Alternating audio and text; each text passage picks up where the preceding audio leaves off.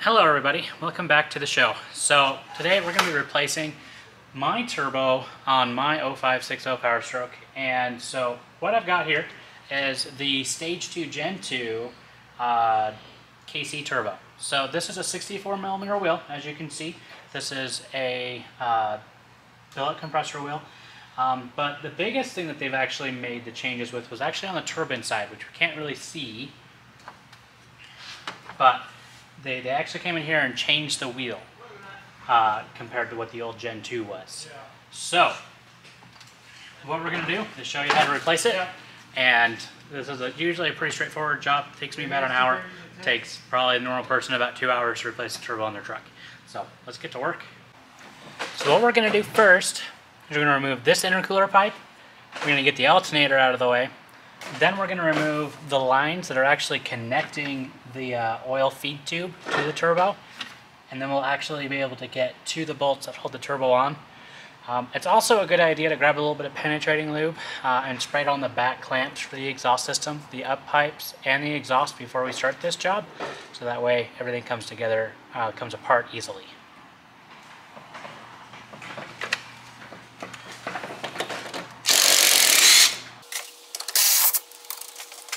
For you guys with the stock boot still, you're going to be running an 11mm or 7/16 bolts on the clamps.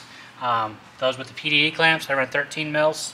These are a really awesome upgrade. They never fail.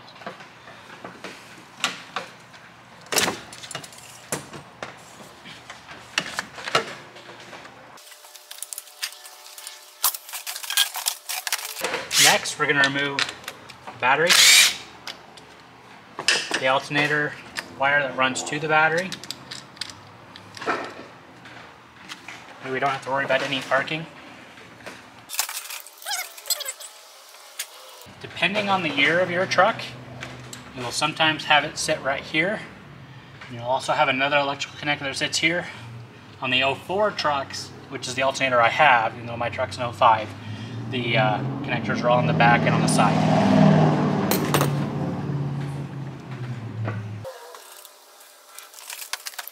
I'm sure everybody right now is like, are you going to pull the belt off first? And no, I don't.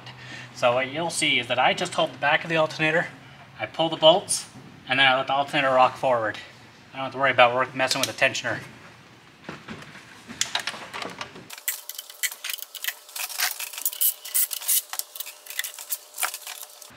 Okay, now we can see we're starting to get into the nitty-gritty of this.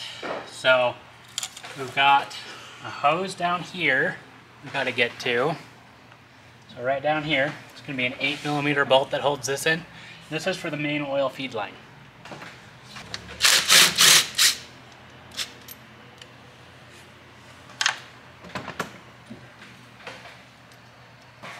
As soon as I get to this point, I'll get this thing out of the way, the wiring harness. So all I normally do is I'll pull the clips that are holding them in place. Of course, I've had this off a lot, so my clips are broken. And I'll just rotate it up, and I'll grab something to hold it in place, whether that's a piece of baling wire, bungee cord, whatever you want. Okay, now that we got our wiring harness out of the way, we're going to remove the two 10mm bolts that sit on top of the turbo. We're also going to remove the clip while we're here. Get it just pushed out of the way. And then now, it's also a good time to get at least some lubrication on those exhaust clamps yet again. If your turbo hasn't been off in a long time, these are going to be a bear.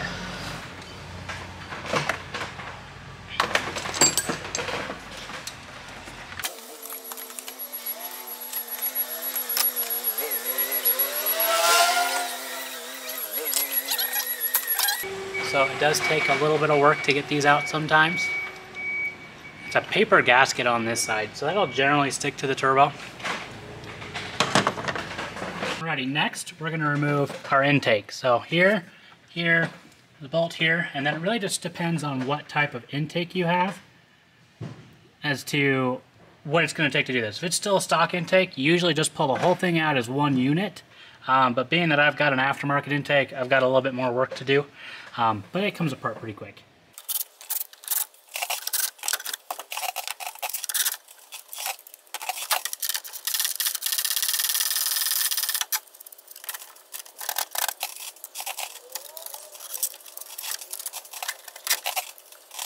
Okay, what you'll see is that this pipe also has a PCV valve built into it.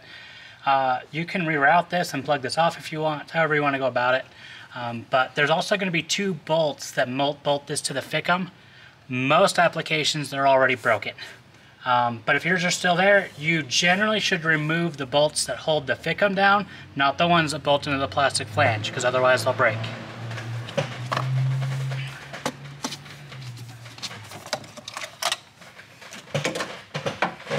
Okay, now that's pretty much it for the intake. There's not a lot going on here. All we have left is we've got our clamp over there. We have a clamp right behind the turbo. And then of course we've got our bolts that hold the turbo in. As you can see right there is the front one. And there's 2 more that sit on the back.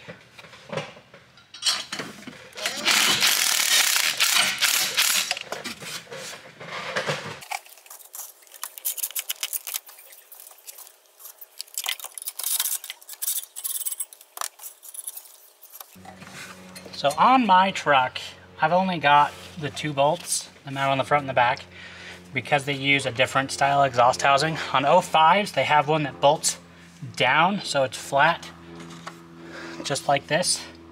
Whereas on 03s, they bolt in like this on the side of the bracket. It's really just okay to install 2 bolts. In all honesty, you might only have 2 bolts holding it in anyway.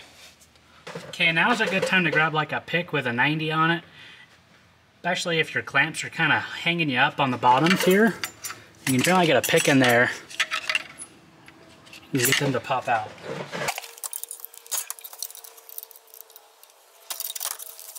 What I try to do is to push the clamp on the on the up pipe side up onto the up pipe, so that way it's not hanging onto the turbo and hanging up on things when you're trying to get it out. As we can see, the turbo is loose, but we still have a couple of things that are in our way. So you can go about this the right way, which is to drain your coolant and pull this hose off. What I normally do is I give myself just enough room with this hose. I'll pull it off at the expansion tank right here, and I'll put a bolt in it and then try and loop it out of the way. And then we also have this red hose right here. This is not normally red from the factory. Something to look at when you replace your line is this is often hard and corroded and cracked. That'll cause a false reading to your map sensor. So I've replaced mine, and this will usually just pull off, but I have a different clamp on there holding it on, so I gotta get it off.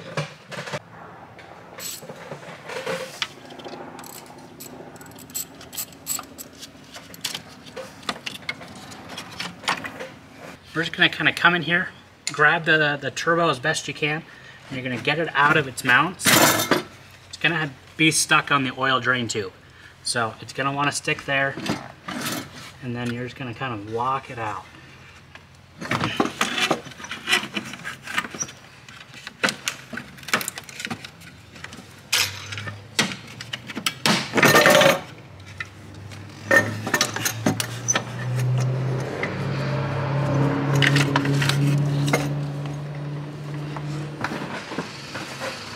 And then we just pull it out. Look at that cute little guy. Okay, one of the things that makes the KC Turbo kits really nice is that they come with all the gaskets and seals you need, as well as all of the bolts. Because oftentimes, like I said before, the bolts will rattle out of these just stock. So you got all these extra bolts, and also all the gaskets. So what we're going to do is we're going to pull out our drain tube, and we're going to replace these O-rings. Alrighty, I usually just do this by grabbing a pick, pulling up underneath the O-ring, pulling it off, and then the new ones will just roll on.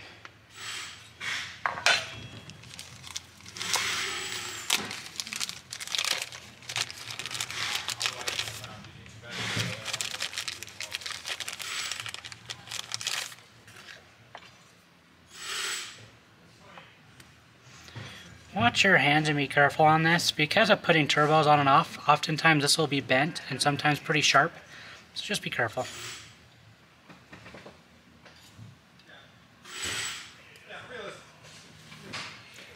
Something I do really recommend is grabbing any type of oil or lubricant and covering these O-rings.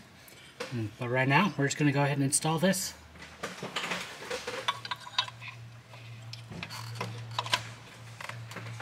And now we'll go down and grab the turbo. Okay, in she goes.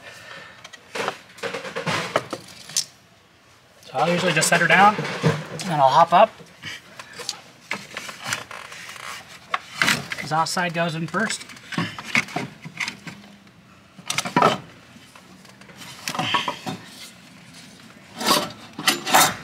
I'm going to try and position it on the oil drain tube. Sometimes it's better just to pull it out, put it back in, and it'll just kind of fall into place, kind of like it just did. So one thing to be aware of when you're putting this back together is the hot pipe, the up pipes, they're just a clamp on a really fancy type connection. They're not fancy, but when you put the clamp on, it won't pull them together. The only time they pull together is when you actually physically push them together and then put the clamp on. So you need to make sure those are very well seated.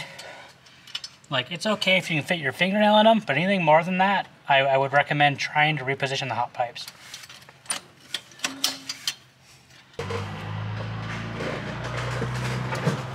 Okay, let me go ahead and tighten up our bolts here. And what I didn't mention is that I had lightly tightened, just hand tightened the bolt in the back for the up pipes. And then we'll tighten those up after we get these snugged up.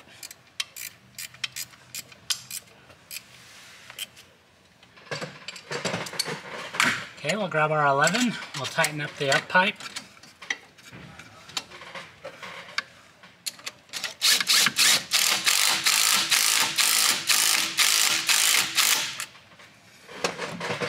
You always want to check these by hand when you're done. As you can see, there's a little bit of tightness. That's pretty snug.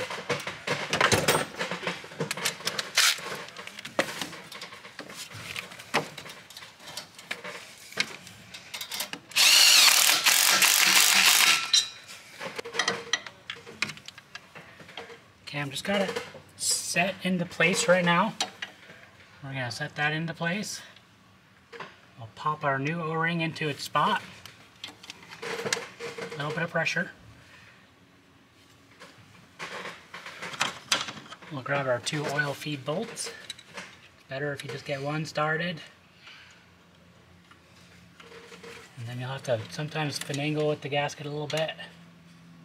Alrighty, now we're just back to putting things back together.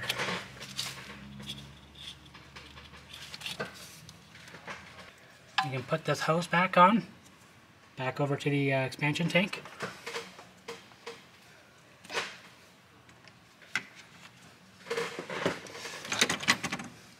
And before we forget, we don't want to forget to put our bolt in down for the oil feed line, down into the oil cooler housing. You're still not done bearing your fire.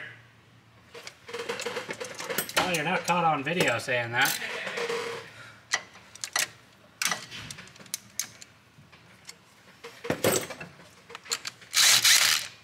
Okay, next we put our alternator on. I've always found it easier to plug everything in, at least the bottom connector, before I actually get it bolted on.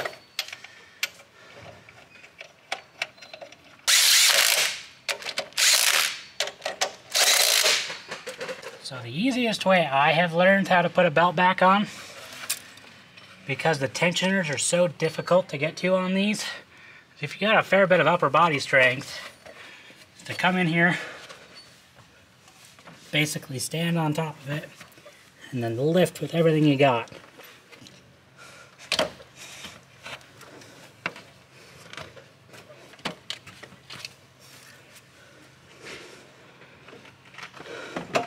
Okay, then we'll go ahead and put our alternator wire back on. These connections on the alternator are very fragile, so be careful. You see here, I'm just using a 1/4 inch drive ratchet.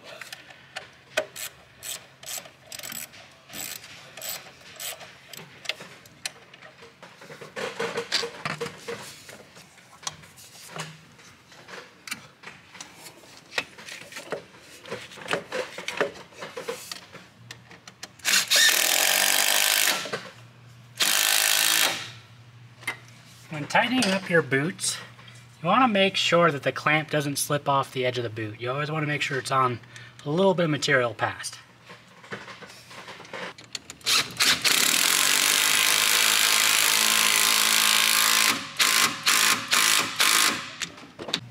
Alrighty, next we'll install our tube that connects to the turbo.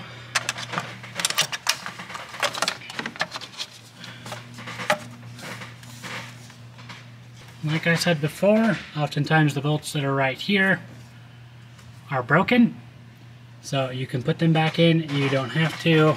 It's kind of up to you. Most of the time, because the plastic is getting older and brittler now, they'll just break.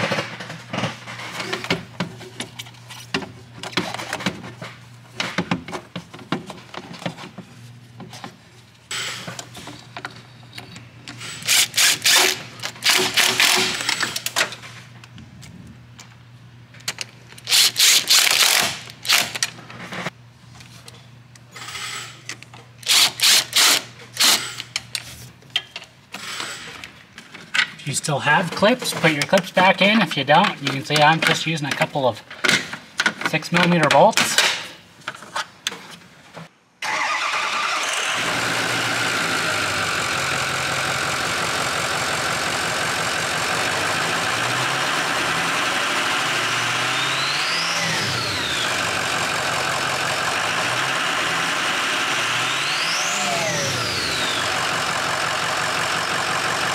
Alrighty guys, there really isn't a whole lot to change in a turbo on one of these. They're pretty easy. I mean, as you saw, there's not a lot to it. You really just need some basic hand tools. I mean, this job I used a 13, a 10mm, an 11mm, an 8mm, and because I'm running a different hose clamp, I had to have 7mm. But that's the basic hand tools. I mean, impact definitely speeds the job up. Definitely get some penetrating loop for those up pipes. It'll make removing them a lot easier. But it's just, if you got a couple of hours, you can definitely do this job in your driveway. It doesn't take anything special. So make sure that you do dump a little bit of oil in the turbo before you start it. I had already done that before I got to the bench. I forgot to tell you guys. So make sure you do that. But yeah, get out in the garage and work on something.